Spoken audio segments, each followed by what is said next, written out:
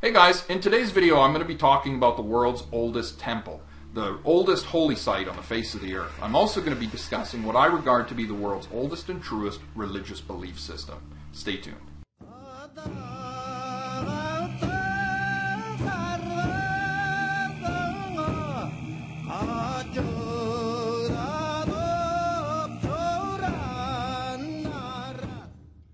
So in the southeast corner of Turkey, there's a site known as Gobekli Tepe. Gobekli Tepe means Potbelly Hill in Arabic. This site was discovered in 1995 by an archaeologist by the name of Schmidt. And Schmidt excavated this site over a period of several years to uncover that this was an ancient Neolithic Stone Age structure. Gobekli Tepe is incredibly significant for understanding the history of our species. Gobekli Tepe is as ancient to the Egyptians as the Egyptians are to us. That's to say, it's twice as old as the pyramids of Giza and twice as old as Stonehenge.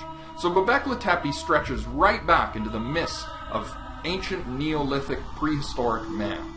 Now, when we look at the site, we don't find any indications of living centers. You know, this place was not used for people to settle or to live. It had no practical purpose for agriculture or for a king or of anything of that kind. What we see is a system built up for religious reasons. It was a site that was dedicated to spirituality, which correlates with what we find in Paleolithic rock paintings and cave art. And from the research of Dr. David Lewis Williams, we now know that those images were spiritual in nature. They were representations of the experiences of shamans who were entering altered states of consciousness.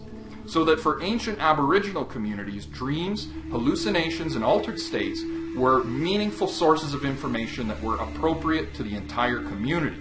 That means that individuals in the community revered the shaman for his ability to enter altered states of consciousness and then to return with meaningful information for everyone. When we look closely at these Aboriginal systems of belief, what we discover is that these religious systems don't really have deities in the way that we understand them. Instead, what they revere are the spirits of animals. These are the animals that they find in their environment, so bears, eagles, and wolves, and they refer to the spirits of these animals. So there's the wolf spirit, the buffalo spirit, the lion spirit. These different animals would come to incarnate and manifest the different psychological energies experienced by the people in the community. So you see, for ancient Aboriginals, there was no boundary, no distinction between what they felt and the energies which informed nature. They believed the feelings in the body to be forces of nature and to be the same forces which were responsible for all of the different events that you see in the environment. Okay, so a feeling of anger could have been identified with a thunderstorm. The feeling of anger was responsible for a feeling within you, but it was also responsible for this external phenomena. The clouds would become angry, and consequently you'd have a thunderstorm. Or perhaps you would have a feeling of thirst, which was appropriate to the ground, which would soak up the water really quickly. So the Aboriginal might say that the ground is thirsty, when we would say that it's simply dry. So you see, Aboriginal people were living in a state of mind in which their feelings were projected onto the inanimate objects of their environment. And this is the way they understood themselves. They understood themselves in relation to the environment as you would in relation to your feelings. So it was the job of the shaman to act as the go-between between this world of animal spirits and feeling energies and the members of the community.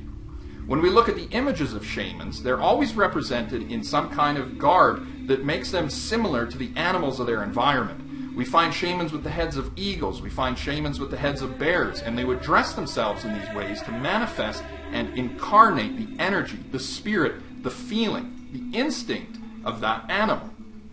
What's interesting is when we move further in time, we discover that with the institutionalization of civilization, these different shamanic images, these images of the shamans with the heads of animals, is transfigured to become the gods themselves. So that no longer do we see the shaman incarnating this emotional energy, we instead see a concretized notion of the deity itself. You know, so these different deities were really a prehistoric memory of this tradition of shamanism which existed for these Aboriginals.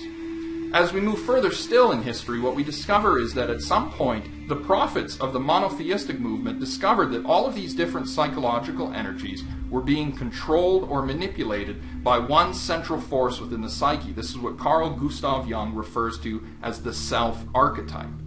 This notion of the self-archetype was projected to become the concept of Yahwinistic deity, this idea of one supreme God who is responsible for not only organizing all of the forces within the psyche, but all of the forces within nature as well.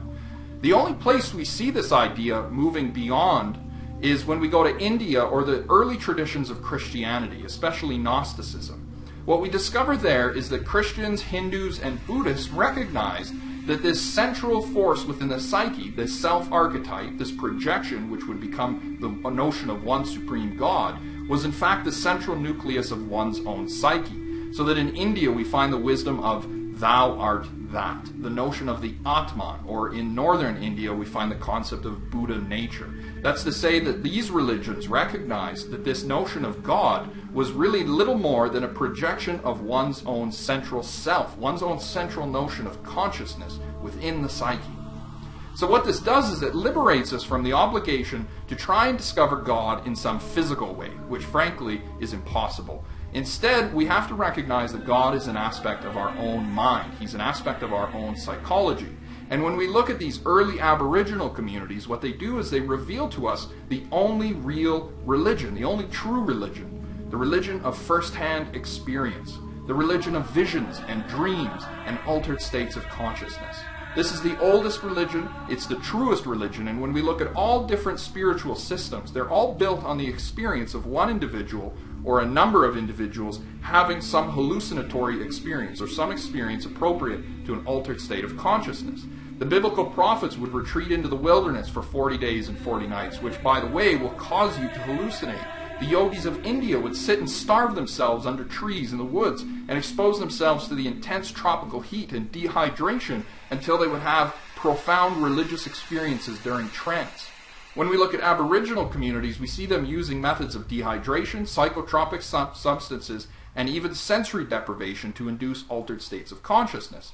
So that ultimately, this tradition of shamanism is the oldest and truest form of religion. And really every form of religion that's developed since then is really just added on. And it's a complicated form of this basic fundamental form of faith. If you guys found this video useful, please share it, post in the comments down below, throw me a like, and as always, thanks for watching. Thanks for stopping by. Please don't forget to like, subscribe, and share.